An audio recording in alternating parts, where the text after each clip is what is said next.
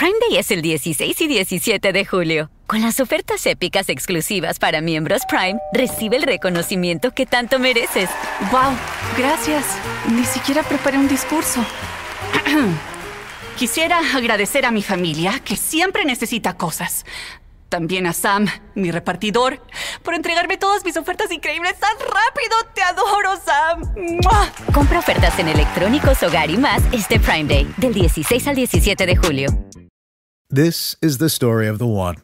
As a maintenance engineer, he hears things differently. To the untrained ear, everything on his shop floor might sound fine, but he can hear gears grinding or a belt slipping. So he steps in to fix the problem at hand before it gets out of hand. And he knows Grainger's got the right product he needs to get the job done, which is music to his ears. Call, click Grainger.com, or just stop by. Grainger, for the ones who get it done. With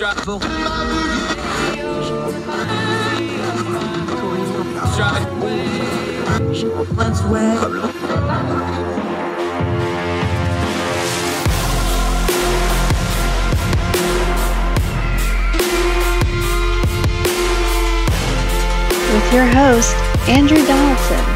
This is Heard Tell. Welcome back to Heard Tell. Okay, we're going to talk some Congress. We always go to this guy, Eric Garcia. He is the congressional reporter for The Independent. Also got a great book out. We'll talk about that in a little bit. How are you, sir? Great to talk to you again. Doing all right. How you doing? I'm good. I'm a little worried about you and your job security because we did the State of the Union, but something that's not really getting reported much on, except I hear it from all the people that cover Congress. This Congress is doing nothing, and I thought that was a little bit of hyperbole, and then I went and looked at the Senate schedule. They're averaging one vote a day since they convened. One, and it's usually a procedure. There's literally nothing going on in Congress right now. This is amazing. There is the Senate is literally, I was talking with a friend of mine. It's like basically at the end of the year last year, they passed the omnibus. And then after theirs, they're like, okay, we did what we needed to do. Because like, if you remember, after Warnock won the runoff, Schumer said, we're just going to focus on judges. Judges. Like he was taking a page out of Mitch McConnell's book. But there just have mostly, as you said, been procedural votes. There was like a vote to confirm an assistant secretary or something, but there, and I think there was one for a judge, but it's not like, you know, the much to the chagrin of Democrats, the judicial confirmation assembly line hasn't been initiated. And conversely, there hasn't been a lot of movement on really anything else. And then meanwhile, on the House side, and we can talk about the House later, Kevin has basically had to do a bunch of performative votes, I think it's fair to call them, to appease the gremlins in his conference. So yeah, they just haven't gotten anything done. What? Look, I'm all for gridlock because you can't screw anything up if you're not doing anything at all. But this is really remarkable stuff. Now, we knew some of this was going to happen because it's such a thin majority. You know, yes. Even though the Democrats have the Senate, they have a slim majority also. So we knew some of this was baked into the cake. But this is really amazing for the start of a presidential election cycle. And let's all be honest, all the House members start running right around December. So they've got about, 8-9 months until they start running again. There's no sense of urgency. I know how much. Give me the ratio, though. How much of this is the gridlock of the situation? How much of it is leadership not knowing how to handle it and move the minutia of the Senate and the House?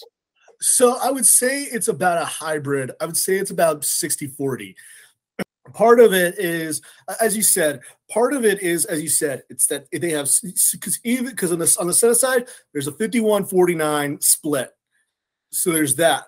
Not counting the fact that Kyrsten Sinema basically became an independent. She still caucuses with the Democrats, but she's friendly with a lot of Republicans and votes for them sometimes. On the House side, the Republicans have a 10-seat majority that's going to become a 9-seat majority after a special election in Virginia. So part of it is just handling these very, very slim majorities. The other part of it is that they just did it, is that on the Senate side, they hadn't sorted out their committees until like not this last week, but the week before. Because what happened is Eric Schmidt, the new senator from Missouri, wanted to be on Judiciary with Greitens, and then they didn't give it to him. So he wound up going on Veterans Armed Services, and then Hawley went off Armed Services. So they've just been playing musical chairs because Republicans have one less seat. And then on the House side, they had trouble with sorting through committees because McCarthy, let's be honest, he wanted revenge after they kicked off Marjorie Taylor Greene and Paul Gosar. So there was a lot of back and forth on committee sortings on that one. And on top of that, they had to organize these new committees on China, COVID, and the weaponization committee. Yeah. Let's talk about that committee real quick. Eric Garcia joining us. There's been a lot of hubbub about it. Jim Jordan's heading it. Yes. What are they actually doing? Because everybody's got their opinions of it. You know, the Republicans are saying this is the hold accountable stuff. The Democrats are saying this is going to be a perpetual Benghazi hearing. What's the truth of it? What are they actually doing in the committees? And more to the point, how's Jim Jordan look, Jim Jordan's wanted this power for a long time. He's angled for it. Now he's got it. What's he actually doing with it? So this is the thing that I've said about Jim Jordan. The reason why he didn't want to be Speaker of the House is that being the guy in the chair is very different from being a bomb thrower, which is what he's been through the majority of his career. John Boehner used to call him a legislative terrorist. But now I think what he's trying to do is he's trying to split the balance between seeming like a responsible chairman of a committee while still being the guy who hoots and hollers about James Comey and Peter Strzok and Lisa Page. So I was actually in the room for the first 2 hours, I think, of that weaponization committee before my mom called, and you got to answer to mom no matter where she calls you. And so what basically they did is that they had this opening panel with Chuck Grassley, Ron Johnson, Jamie Raskin, and Tulsi Gabbard of all people. And basically Johnson and Grassley complained that the federal government was interfering with their FBI, with their investigation into the Biden family, and Tulsi Gabbard just went on to a whole tirade about how how people were mean to her about and said that she was a Russian agent. It really just and a lot of it was, moaning and a lot of other things about the Twitter files and Elon Musk. So really the question, and I said this, my takeaway from that was, the difficulty, I think, for a lot of Republicans on that committee is making the things that they care about seem like it's stuff that other people should care about. And that's really been the difficult thing. It has, but so far it hasn't necessarily, and given it's just the first week, so it hasn't produced the fruit, and it hasn't led to, the kind of wall-to-wall marquee headlines that I think Jim Jordan and Kevin McCarthy wanted it to have. Yeah, I'm part of that, Eric Garcia. This is not the January 6th committee. This is a fully staffed committee with both sides. The names on the Democratic side, for people that don't know, other than Debbie Wasserman Schultz, who headed up the DNC, so she has a little bit, probably more of a national profile. Guys like Jerry Connolly, Sylvia Grace, Linda Sanchez, these aren't big-time names. These are people that know how to do committees, though. There's pushback on this thing. There is by the way, Jordan's actually doing a pretty good job with fair time as far as the committee members go. Obviously, the witnesses are going to slant, but he's playing it straight with the committee members. He's doing his job in that regard. But that also means they're getting pretty close to equal time on this thing.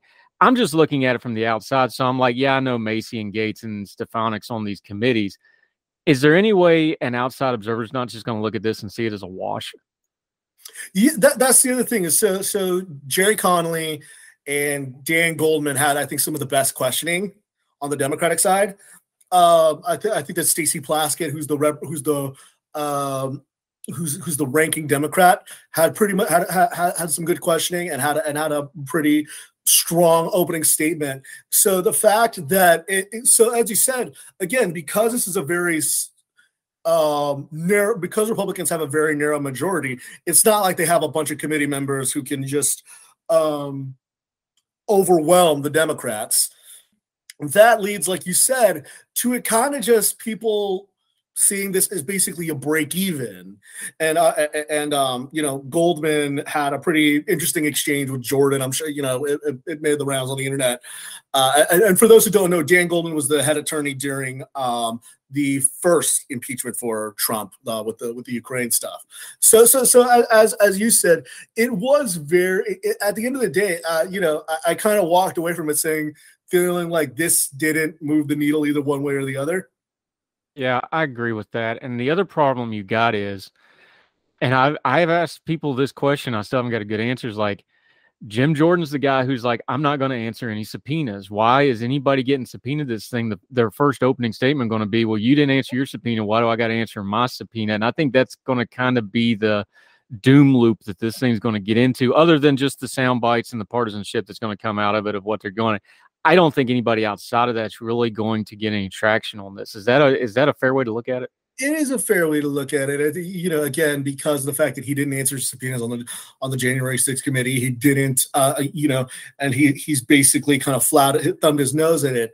That has kind of led to him. That could actually kind of backfire on him. Incidentally enough, the funny thing about that oversight committee, about that organization committee, is yes, you got your Gates and your Stefanik's and all that. It was not as much of a circus as the oversight committee hearing the day before, which was a debacle. And I think that Kevin is probably regretting and I should say, James Comer is a pretty, evenly, fair-handed guy, and Jamie Raskin, from what I understand, likes him, and when I've talked to them, they get along. But I think that Kevin is regretting putting Marjorie Taylor Greene on that committee. Yeah. So that hearing was much more of a debacle. So.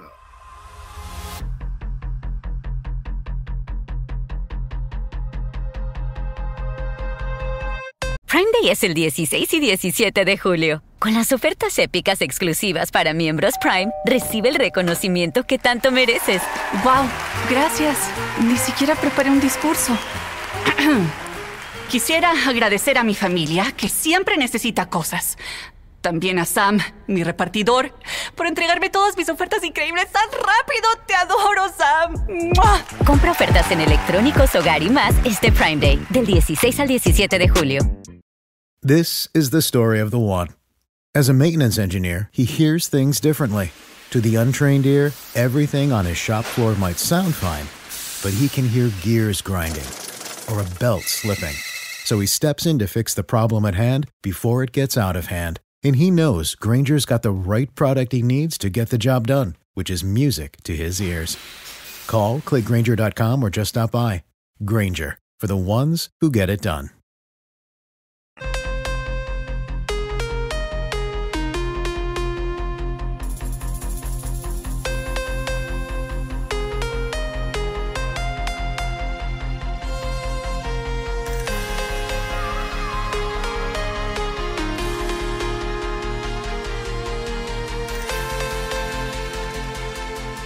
Yeah, I wanted to ask you about Marjorie Taylor Greene too, because I've got a little bit of a working theory on here. I think, and people, look, this is just, we do a dog grown folk talk here. Probably the best thing that ever happened to Marjorie Taylor Greene was the Democrats stripping her of her committees, because nobody listened to her talk outside of conservative media for 2 years. Yes. Anybody that pays a lick of attention to her, they can't hide her now. And I know she's not the only crazy person in Congress. There's a couple on the Democratic side that say really Looney Tunes things, but she's just kind of, look, Kevin made the deal. Kevin McCarthy, she buddied up to Kevin to get her committee assignments back. She's got it. They can't hide her now, and she ought to be an in-kind donation to Democrats, because she is just so off the wall with this stuff. I think this, in the long run, is actually going to end up being her undoing, the fact that she's actually on the committees now. No question, because I remember like after she got stripped of committee, she says, "Oh, well, now I have more time to like do other things," back in like 2021. And weirdly enough, she was kind of right about that, because if you're on committees, that means you actually kind of have to do serious, important work. Say what you will about Matt Gaetz, but if you remember, the thing that he wanted when he twisted the knife into McCarthy was he wanted a chairmanship over I think it was for a subcommittee on armed services, which makes sense. He represents Pensacola, he represents the Panhandle. There's military bases there. Green doesn't have those same interests. It's not like she necessarily wants to get something through across the finish line on education or government reform or things like that. She's just going to be I think fair to say peacocking on these committees, and then these things are going to go viral. These things are going to go. These things are going to make the round on the internet. And incidentally enough, ironically enough, the person she's now on the committee, that she's on oversight. She's now going toe to toe with AOC, which criticisms of her aside, and there are plenty of criticisms I've made criticisms of her. She's a good questioner in these hearings, and she doesn't peacock. So it probably might be their undoing. And as I said, Kevin might come to regret putting her on oversight because she's going to be asking about the Twitter files and Elon Musk and, COVID origins. And she's also on the COVID origins committee as well. So that's going to be another thing. Yeah, Eric Garcia joins us. Okay, we've been beating up on the Republicans. Let's talk Democrats for a second. Sure. Chuck Schumer hadn't had a whole lot to do because they're waiting on the House to do anything. He does have two themes developing here. He's talking a lot about the debt limit, which all he's got to do is sit still because they're going to pass a debt limit. Kevin painted himself on a quarter in there. So he's just waiting on that shoe to drop so he can hammer them. He is definitely just going to talk about China nonstop. This is all he's talking about now is China, China, China. He's got some simpatico with Mitch and the Republicans on this, so he can call it as a bipartisan issue. This is something that obviously the White House is going to be paying attention to. This is not, look, Chuck Schumer plans these things out. This is a theme. He's not going to get a whole lot of stuff from the House GOP, so he's just going to hammer this China stuff. Is that a fair way to assess where that's at? That is absolutely a fair assessment. And of course, with these unidentified objects, what was interesting, I'm sure you saw this on Saturday. Senator John Tester said that they found another object flying over the sky in Montana, and Tester put out a thing. And it was interesting when I saw it, and I interpreted it as, Chuck's giving Tester, who hasn't made a decision about running yet, a little bit of breathing room. It is allowing him to kind of look like he's doing serious work. That's not to say that Tester is insincere, but it's allowing him to be seen as this, keeping a monitor over this thing after another flying device came over the skies of Montana. That really stood out to me. And I was like, Chuck Schumer's giving John Tester some breathing room.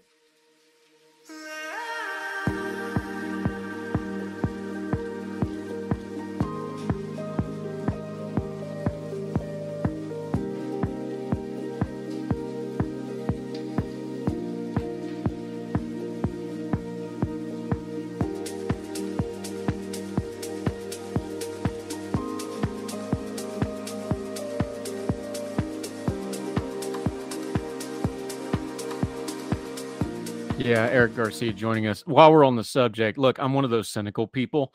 I'm very cynical about stuff. No, I don't believe in aliens. No, I don't believe in UFOs. Yes, I study history. I'm all for shooting down anything that encroaches on our airspace because that's a sovereignty issue.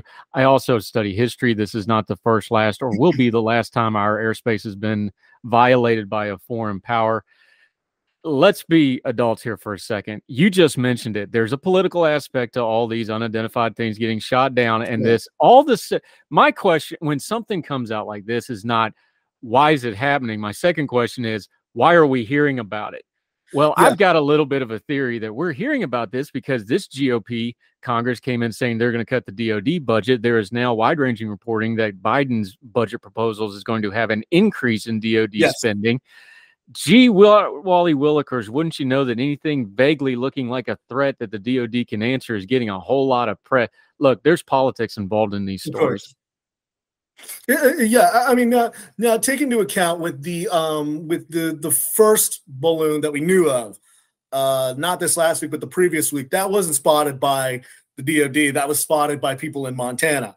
So taking it, but the fact that they shot down the device over the coast of the Carolinas, and the fact that it had, that was interesting. That the fact that Admiral Kirby, that John Kirby, who's the NSC spokesman, spent basically the entirety of the press briefing last week on Friday talking about it. Despite the fact the president's going to Poland to show solidarity with Ukraine, it does show that I think that the DoD and the Pentagon is absolutely trying to make the case that we can't make the cuts because there. And I should also add, the House members of the House GOP are talking about this, but the Senate GOP is very much no, this is unacceptable. As soon as the balloon was shot down, Mitch McConnell said that the president can't cut his defense budget. He needs to increase the defense budget.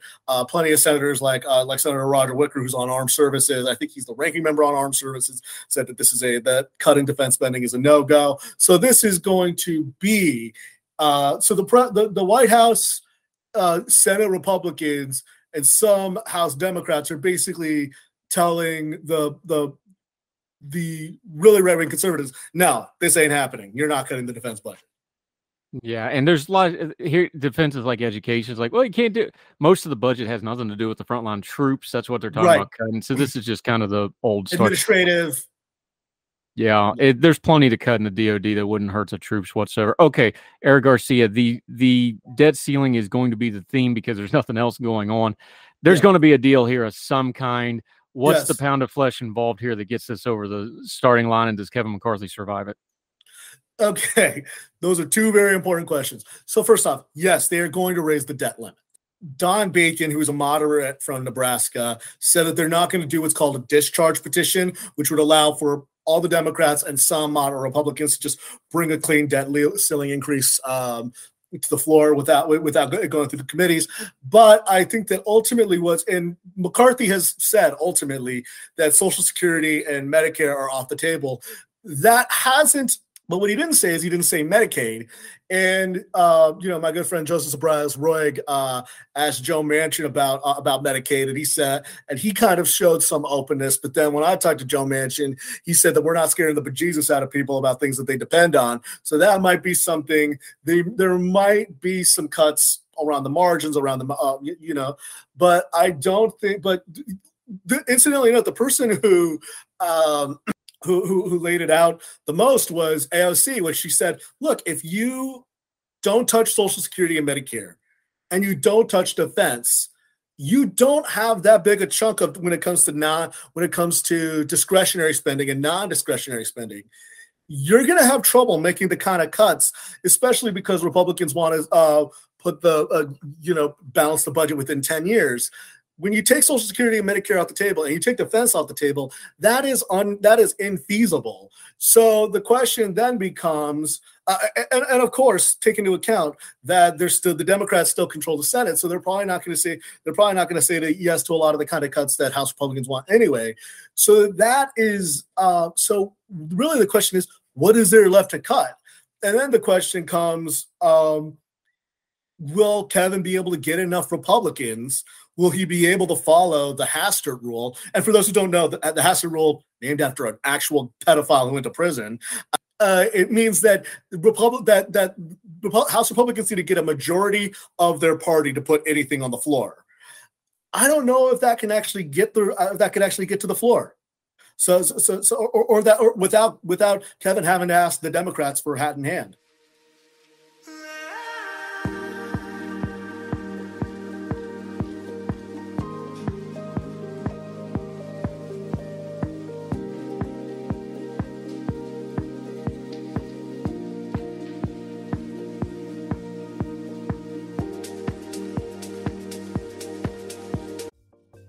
Folks, if you've listened to the Heard Tell program, you've heard our friend Gabriella Hoffman, but you need to make sure you're checking out her podcast, District of Conservation. It's a podcast exploring the nuances of true conservation efforts from D.C. and beyond.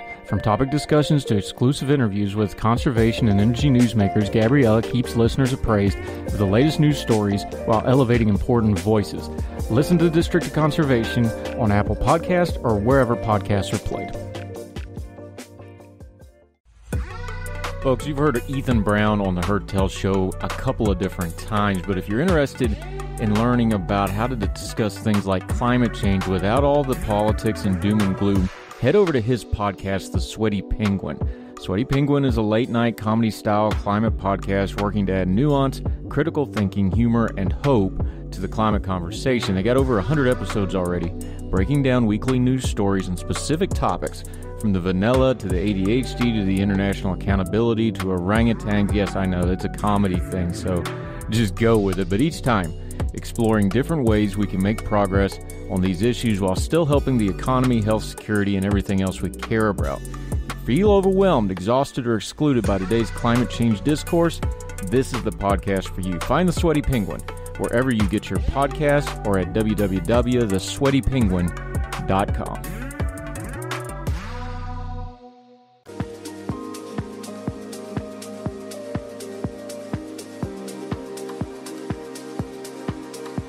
Yeah, and both of those will be brutal to him and his own raucous caucus that he's trying to hold on to. Okay, one last question. We are entering the presidential look, Biden's going to run again. We've got most of the Republicans. Nikki Haley's going to be announcing here probably next week. It looks like Trump's already in. DeSantis's people are saying his timeline's somewhere around May to June. So we're in a holding pattern on this. Presidential elections affect what Congress does a lot. Lot. What is the congressional? Because that's what you cover. What are they waiting to drop in the presidential cycles? Are they trying to just get this debt limit done before that kicks into full gear and then they can just do committee stuff? How's Congress and the Senate reacting to the calendar ticking on the presidential season? Well, I mean, I think that it was interesting. I talked with Brendan Buck, who worked for John Boehner and Paul Ryan right after the midterm election. And he said, absolutely, Trump being in the presidential cycle and being in the presidential fold is going to absolutely affect this, because if Trump posts something on Truth Social and he says, Kevin, don't take the deal, need to be strong, all caps, or we don't have a country, then that could affect a debt limit deal. Conversely, Ron DeSantis never really had a relationship with Kevin. So I think that because he was part of the Freedom Caucus and all those folks when he was a member of Congress. So it absolutely does affect it. I think that I'm sure that McCarthy is definitely thinking about the fact that if Trump doesn't like a deal that they've done on, the budget or a continuing resolution or the debt limit, that he's going to have Marjorie Taylor Greene knocking on his door sometime soon, and it's not going to be pretty. Yeah, Eric Garcia. I'll ask you this because I did a Fox hit a couple of weeks ago, and they were asking about it. Like, he can go back on Twitter whenever he wants to, because I'm talking about Trump here, and Elon begged, borrowed, and tried to shame him into coming back already, and he hadn't yet. This Truth Social thing, he's supposed to wait 6 hours or whatever. It's got a regulatory problem. It may be going under before even then. The rumor is that his agreement ends with them anyway, somewhere around May or June. That's about the time presidential season really kicks off. Trump can get back on Facebook now, Meta, that includes Instagram, all this stuff. If you start getting, I'm just looking at the congressional calendar here. This is about the time all this stuff's going to really get icky and dicey, this March through June. Look, that's going to be the make or break of this Congress, is the March through June period of this year. That may be the time that the presidential season really kicks off. That might be the time Trump returns to social media properly. That's a lot of cross streams all at once for folks to deal with. It is going to enter cross streams, and I'm sure that back in the day, Paul Ryan used to joke that he said, like, every morning I wake up and I check all of Trump's tweets that I'm going to pretend that I haven't seen this morning. And that is absolutely going to be Speaker McCarthy in the coming weeks, because he's going to have to pretend to say that, Trump's the president, but he doesn't lead the Congress. He's not the Speaker of the House. But he's kind of in a bind, because, as people might have remembered, because thanks to the C-SPAN cameras, Marjorie Taylor Greene got Trump on the phone to try to whip up votes for him. So Kevin is kind of, I'm trying to think of the word. Kevin owes Trump a debt. And Trump could basically at any moment tweet out, I got Kevin, the speaker, the votes for the speakership. Don't pass a debt limit increase. And then what is he going to do? You know? Does he survive the summer? It could very easily. So the question of whether he survives the summer or not has always been that's the question everybody else asks. But the because he has to pass a debt limit. Like let's play this out. He is going to pass the debt limit. That is going to happen. Which breaks all his promises. Which breaks all of his promises because he got rid of the Gephardt rule. He got rid of a lot of the other rules. The question then is, who leads the revolt? Because it's got to be someone with credibility. It can't be Matt Gaetz. It can't be Lauren Boebert. It's got to be one of the 10 or 13 Republicans who switched their votes on him. And the other question is, who do they put up in exchange instead of him? That to me is the real question. Is if the way he survives is who leads this revolt against him, and do they have a credible alternative? Because Scalise is not going to knife him yet. Jim Banks is leaving for the Senate. Stefanik, but well, as we've talked to before, I've said it since she did it. Stefanik did not burn all her bridges to sit at the number 3 spot. So Scalise better do it or get off the pot, because he might get double knifed because he's got her standing behind him. I'm just throwing a name out there. Like she didn't look. She's an Ivy League. She was into she didn't burn all those bridges to be the number 3 in the House. No. She's ambitious. That's somebody I would watch. Scalise may do it himself. Banks is off to the Senate supposedly, and that's going to get ugly. But I would think it would be one of those two, right? It would be one of those two. I don't. Emmer, I think, is waiting to actually move up in the ranks after he had an admittedly good 2 terms as NRCC chairman. But the real question, as you said, is Stefanik or Scalise. The question is, again, Kevin might survive if the thing Kevin McCarthy has going for him is that his enemies are probably just as incapable of getting the votes as he is the best way I could put it. What a time to be alive and to cover Congress, my friend. You, my friend, have good job security, because this is going to be one of the crazier 2-year periods in the history of the United States Congress. Eric Garcia, we always appreciate it. Let folks know where they can find and follow you. Promote the book. We didn't touch on it today, but you did an article a little while back on autism and the electroshock treatment that was just shocking. Make sure you mention that real quick for folks, where they can find your book, now out in paperback, and how they can follow you until we get you back on Heard Tell again. Yeah, right here, We're Not Broken, change the autism conversation, available wherever you can get your books. You can get it on Amazon. You can get it at your local bookshop, online, IndieBound, whatever. You can also follow me on Twitter at Eric M. Garcia. I wrote an article for the Boston Globe about the fact that Congress finally passed legislation to allow for the end of electroshock therapy on autistic students. If that makes you go WTF, me too. So thank you very much. I always love being on the show. Yeah, you do great work. We'll talk to you soon. Keep your head down up there, brother. You keep them straight. All right. You see you soon. See you, Eric.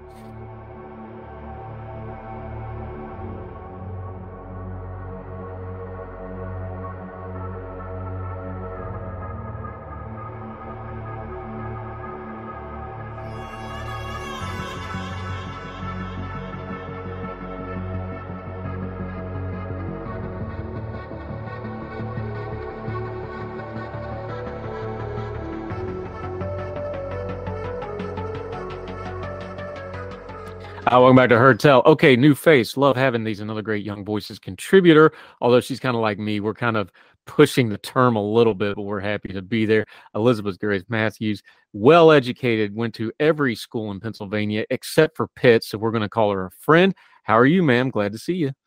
Great. Thank you so much for having me on. Thrilled to have you. She went to University of Pennsylvania, Penn State, St. Joe's. She's one of those right-hand Pennsylvania folks, the Philadelphia area. Let's start right there, though. We're going to talk a little education today. Let's start a little big picture here, though.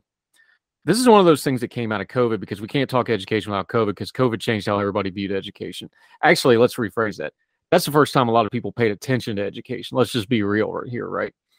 We know one of the biggest problems out of COVID was the poorest among us, the least advantaged, disparate people groups.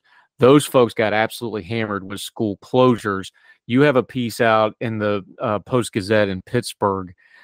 This goes into the school choice argument directly, because those kids didn't have a choice when it came to public education. there's the school choice movement that's going on. There's a gap here. We've got to close this gap up between the poorest among us, the least advantaged among us, and getting them better options for school. That's really the long and the short of the problem here, isn't it? Yes, it really is. And part of what I'm sort of talking about here is that the rest of us already have these options, and we always have. We are able to make choices about where we live. We're able to make choices about where we send our children to school. If we live in a place where we'd rather pay for private or parochial school than send our children to the public school. Some people homeschool, and more people are homeschooling than ever after COVID, because a lot of people were forced into homeschool during COVID. But those choices are really hard if you don't have the financial capacity to pay for school or to live where you want, or have two incomes so that one of you can maybe work less. If you're a single parent, or if you just don't have the financial capacity or resources to move, it can be really, really tough. And you're sort of trapped in schools that maybe aren't performing the way that you wish they were. And that's why there's so many children that are on wait lists for scholarships in Philadelphia, where I'm from, as well as across the country. Yeah, so let's talk about this, because poverty is never going to go away. We're going to keep working on it, but that's always going to be a problem. There's always going to be the haves and the have-nots. You just laid it out. The people that have means, they already vote with their feet. They already have, look, there's a reason on the real estate websites, the number one thing looked at is school districts, right? It's a selling point for home. It's just the way it's always going to be. So how do we do this?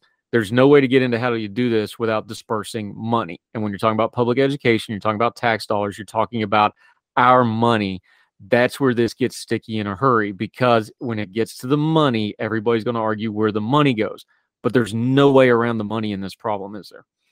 There really isn't, unfortunately. And, I certainly have no problem with public school. I think a lot of people don't have problems with public school, but I send my children to parochial school because I prefer them to be in a school where I know they're getting the kind of education I want them to get, and where it's an environment where I feel that I can have access to leaders that I want to have access to.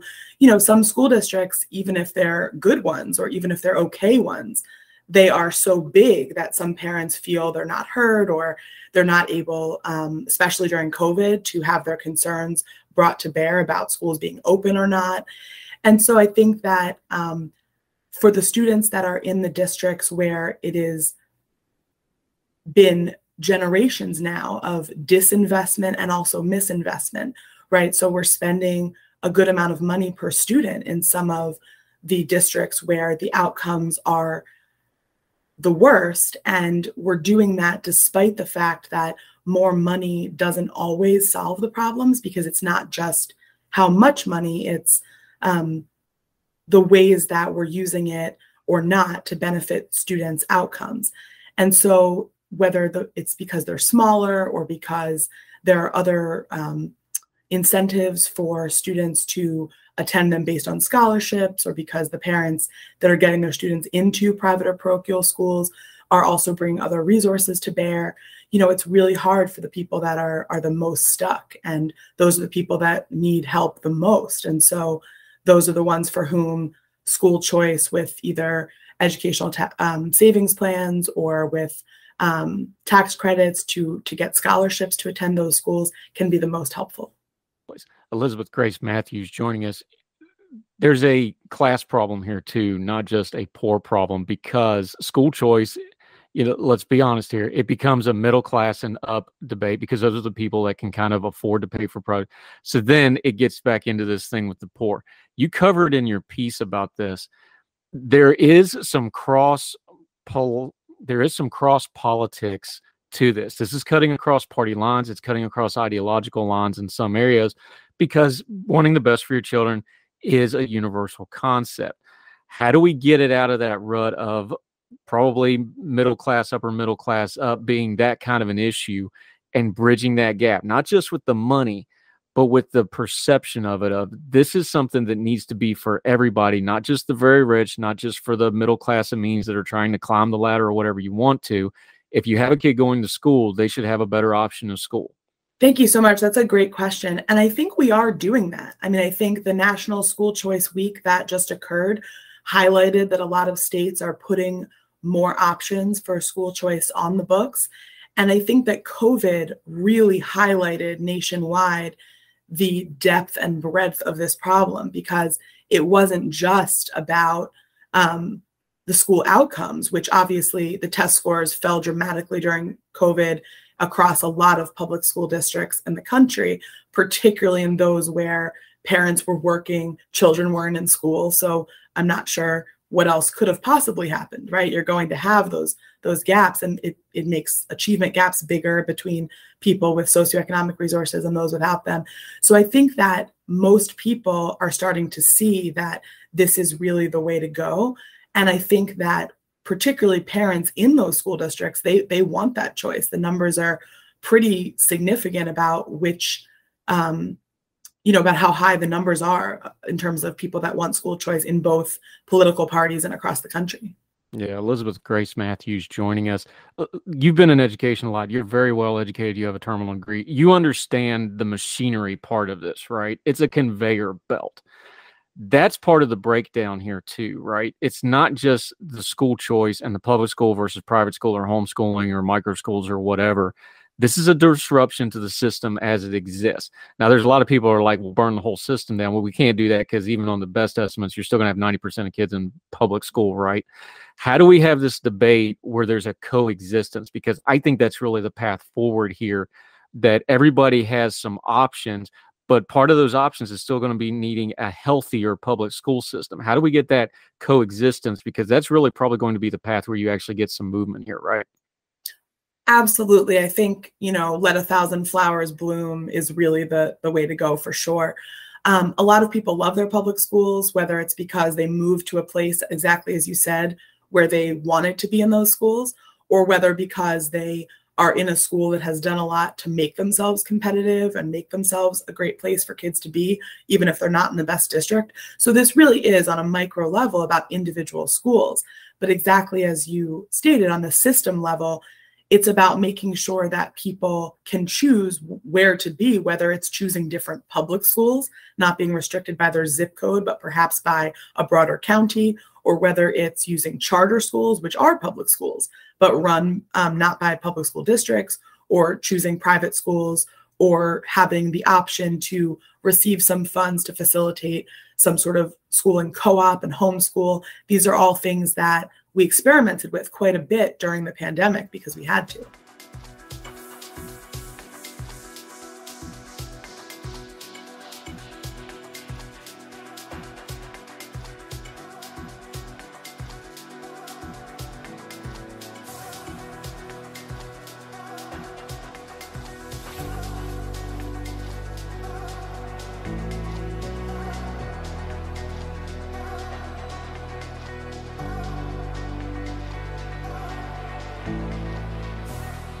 Yeah, there's another aspect to this too.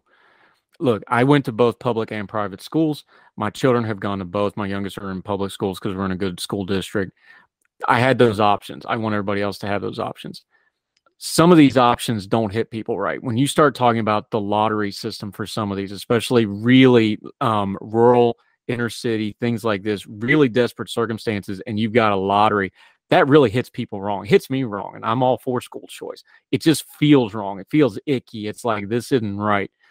There's just slapping school choice on the problem isn't going to solve it. There's a lot of nuts and bolts to this. How do we get into the policy parts of this? Because you can have all the ideology in the world. If it's not implemented correctly, look, there's a lot of bad private schools out there too, right?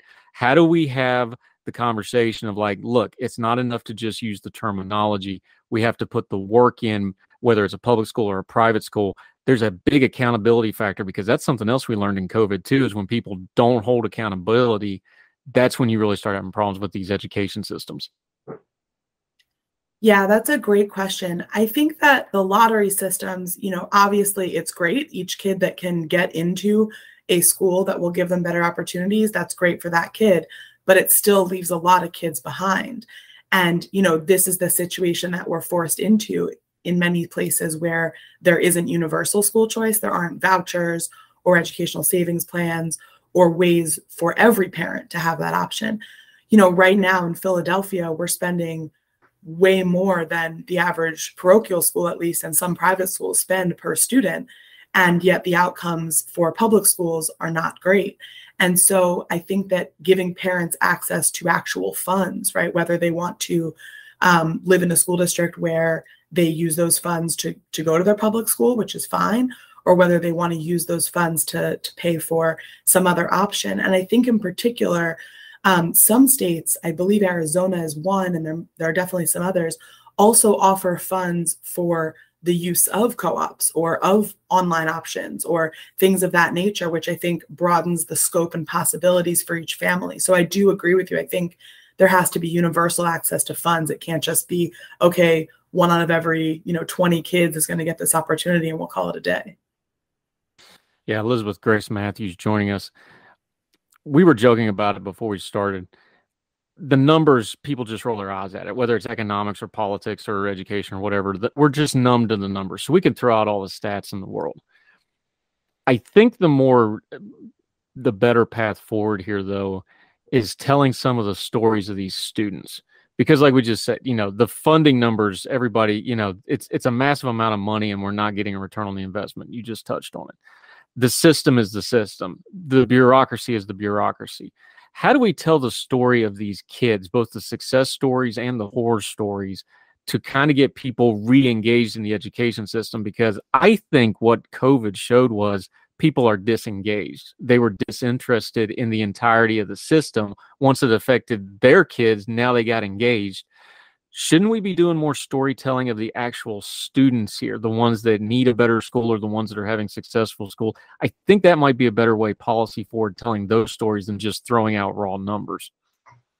Yes, I think that's definitely true. I think that, obviously this is a place where local journalism is super helpful in terms of people actually getting on the ground and telling stories of individuals. I remember back when I was in either college or high school, the documentary Waiting for Superman came out, and that was extremely powerful for a lot of people that care about this issue. My husband happened to grow up in the worst school district in the state of Ohio, and his parents were able to cobble together parochial school funds for 4 kids. But that's, they were able to do that, and it was really a struggle for them to do that. And a lot of people that grew up where he grew up, their parents didn't have that ability. And, my husband and I met at the University of Pennsylvania, and he's a lawyer, and those things are obviously because, he was able to do them, but it's also because he had the opportunity to do them, which a lot of people don't have. And as he's been involved in this work over the years, I know telling that story and telling the stories of others he knows in similar circumstances has been really powerful.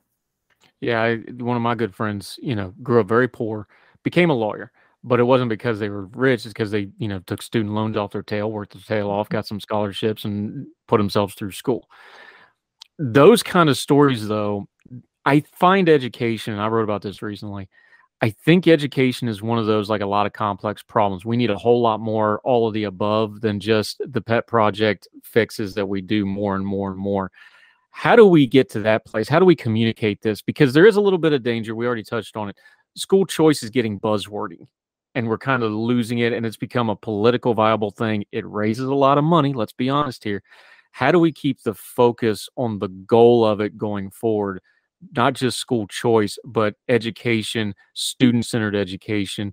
How do we change our language and the communication of this thing going forward so that we keep moving the ball forward for the children, right? The thing that blows all this up anyway, but actually mean it when we say it. Yeah, I think that's a great point. And I think a lot of it is the fact that you're absolutely right. When we say education, people go deaf to it because some people care about it, some people don't. People care about it only when it affects their kids. When people don't care, they just move on from it. It's not a thing that affects everyone, right? Because some people feel, well, I already raised my kids, or I don't have kids, or whatever the case might be. But it really does affect everyone because it's also an economic issue and a socioeconomic, equality issue. And when I say equality, I don't mean everyone having the same amount of money. I mean everyone having the opportunity to make their lives what they want to make them. And, you know, we have a knowledge economy now. We're about to have a post whatever the economy is that we had after the industrial economy. That's going away. We're going to have whatever the next thing we're going to call it is. And, you know, in this technological knowledge economy that we have, we need people that are able to read, write, reason in ways that perhaps 50 years ago wasn't as necessary as it is now, because of all the jobs that use skills that we no longer teach that have gone away. And so jobs that are going to be coming online are jobs that are going to require people to be able to have those skills of literacy and numeracy and reason. And these are things that we should all be worried about as a country. In addition, I do think there's room. A lot of people talk about more vocational education, about making students able not just to have the choice of a school district or of a better school or something like that, but also have the choice of, you know, I know I want to be an electrician, or I know I want to be, you know, whatever the case might be, and be able to track myself into doing that, so that we wind up being able to fill some of the job vacancies that will come online in the next, you know, many years. Yeah, Elizabeth Grace Matthews, always an important topic. We talk education a lot on this program. We're going to keep talking about it because it's never going to go away, because we got to keep educating our kids. How we do that says a lot about our government and our society and all of us. So we're going to keep talking about it. It's a great piece. It's in the Pittsburgh Post-Gazette. We're going to link to the entire piece. Make sure you read it yourself. Till we get you back on the program to talk again, let folks know where they can find you, how they can follow you, and how they can keep up with you till we see you again on Heard Tell. Thank you so much. I am on Twitter at Elizabeth G. Matt, and I'm also on Instagram and LinkedIn. If you Google it, you'll find me. Yeah, we're going to do the links to all that. You can see your social media on the lower third graphic if you're watching on the video. Elizabeth Grace Matthews, thank you so much for the time, ma'am. Thank you so much for having me. Yes, ma'am. All the music on Heard Tell is provided under a Creative Content license from monstercat.com.